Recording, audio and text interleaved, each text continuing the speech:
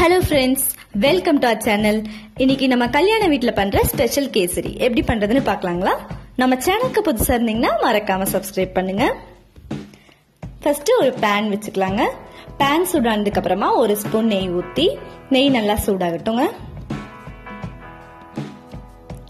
அதுல முந்திரி திராட்சை போட்டு நல்லா வறுத்து தனியா எடுத்து வெச்சுக்கலாங்க.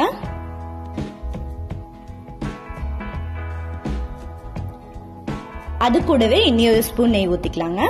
இப்போ ஒரு கப் வெள்ளை ரவை எடுத்துக்கலாங்க. நெய் சூடானதுக்கு அப்புறமா வெள்ளை ரவையை அந்த பேன்ல போட்டு நல்லா வறுத்துக்கலாங்க. ரவை பொன்னிறமாகிற வரைக்கும் நல்லா வறுக்கணுங்க.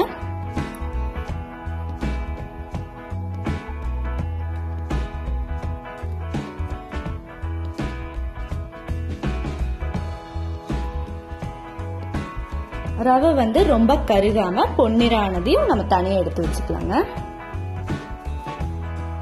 பாருங்க, இந்த மாதிரி எடுத்து வச்சிடலாம்.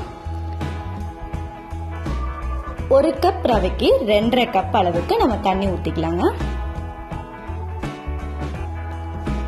தண்ணி சூடானதுக்கு அப்புறமா ஃபுட் கலர் சேர்த்துக்கலாங்க. நான் ஆரஞ்சு கலர் ஃபுட் கலர் சேர்த்திருக்கேன். நமக்கு என்ன ஃபுட் கலர் வேணுமோ அது சேர்த்துக்கலாங்க. இப்போ நம்ம வறுத்து வச்சிருக்க ரவைய கொஞ்சம் கொஞ்சமா எடுத்து போட்டு இந்த மாதிரி நல்லா கிளறி விட்டுறணுங்க.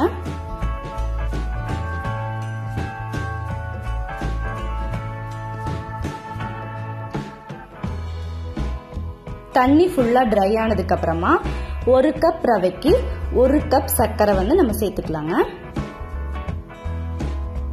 இனிப்புக்கு ஏத்த மாதிரி கூட குறைய சர்க்கரை சேர்த்துக்கலாங்க.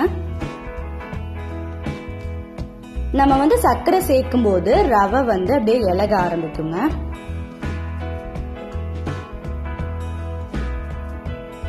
சர்க்கரை உருக உருக அப்படியே கொஞ்சமா நமக்கு அப்படியே இலக ஆரம்பிக்குங்க.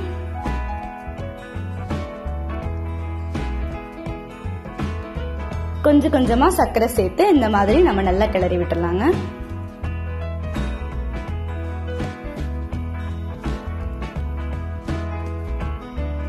இப்போ நம்ம வறுத்து வச்சிருக்க முந்திரி திராட்சையை சேர்த்து நல்லா கிளறி விட்டுடலாங்க.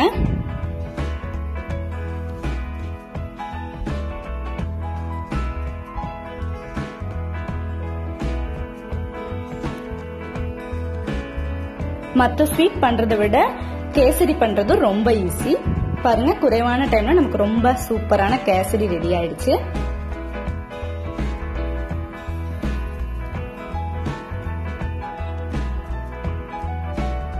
இப்போ நம்ம ஸ்டவ் ஆஃப் பண்ணிடலாங்க.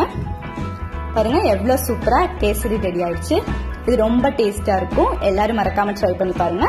இந்த வீடியோ பிடிச்சிருந்தா மறக்காம Subscribe பண்ணுங்க, லைக் பண்ணுங்க, ஷேர் பண்ணுங்க.